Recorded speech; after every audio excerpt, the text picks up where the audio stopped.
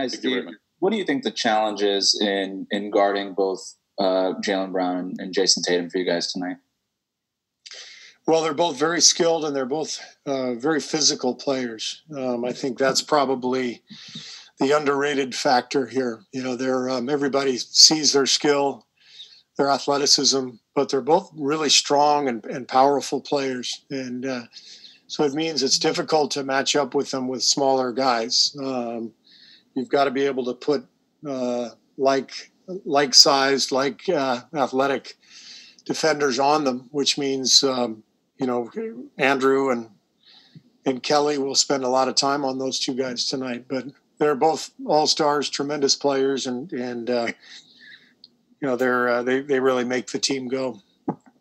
Steve, Carno Letourneau, San Francisco Chronicle. Your son actually played with Jaylen in college at Cal. What have you thought about his evolution from his college days till now? Well, I think, I watched a lot of those games, obviously, and I even actually had Jaylen in the car a couple times when he came to Oracle with my son for games. And I remember at the time telling Jaylen, please don't say anything because I think this might be a violation of some sort because you're supposed to be a lottery pick.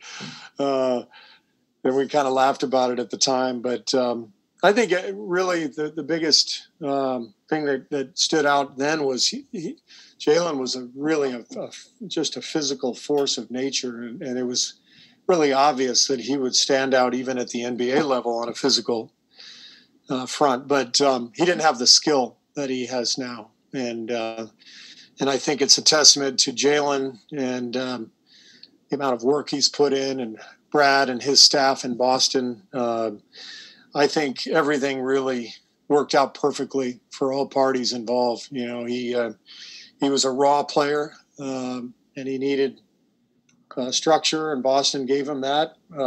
But more importantly, he's an incredibly hard worker, somebody who saw what he wanted to become and put in the work that was necessary to do so. And it was fun to coach him last summer with the other three Celtics on the World Cup team and get to know him a little bit better. But Jaylen's really impressive in every manner.